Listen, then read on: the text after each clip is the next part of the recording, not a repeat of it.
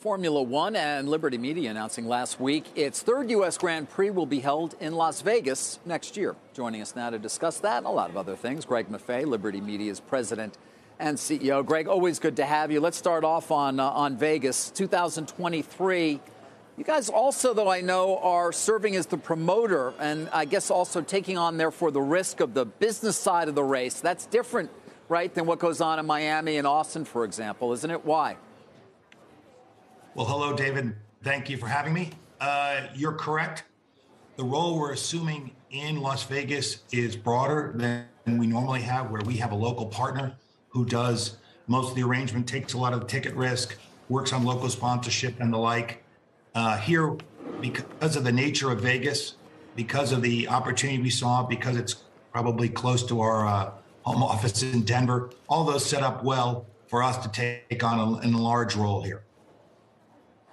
And what are your expectations when things get moving? I mean, you've now got 3 sites in the U.S. Viewership seems to be up strongly. Your stock price, actually, Greg, has had a heck of a year at this point as well. What does Vegas add? Why was there a need for a third venue in the U.S.? Well, I don't think I would describe it, David, as a need. I would describe it as an opportunity. You rightly noted that last year in Austin, we had an amazing race, the largest race in the history of Formula One in terms of attendees, and up probably about 5 times what it was 5 years ago in terms of attendees. We have an upcoming race, inaugural race in Miami, May 6th to 8th, sold out in about 36 hours. Tickets are trading in the secondary market for huge premiums. So demand is very strong. So the opportunity to continue to ride on that demand, as you noted, the strength in viewership, both on ESPN and with Drive to Survive, the opportunity to capitalize on that, to recognize our growing fan base here in the U.S., recognize the strength of sponsorship here in the U.S., all of those, Vegas set that opportunity up and the opportunity to capitalize more.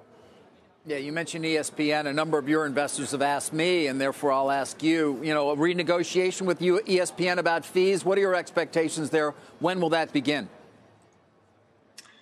Well, that's ongoing. This year we're on ESPN, and next year we're looking for a broadcast partner. We have a lot of interest.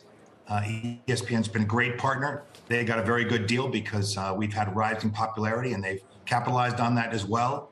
Our hope is we'll find a great partner going forward, which could be ESPN or it could be somebody else, and is likely to be at a much better price for us. It's hopefully still good for our partners, for our broadcast partners too. Shepard Smith here. Thanks for watching CNBC on YouTube.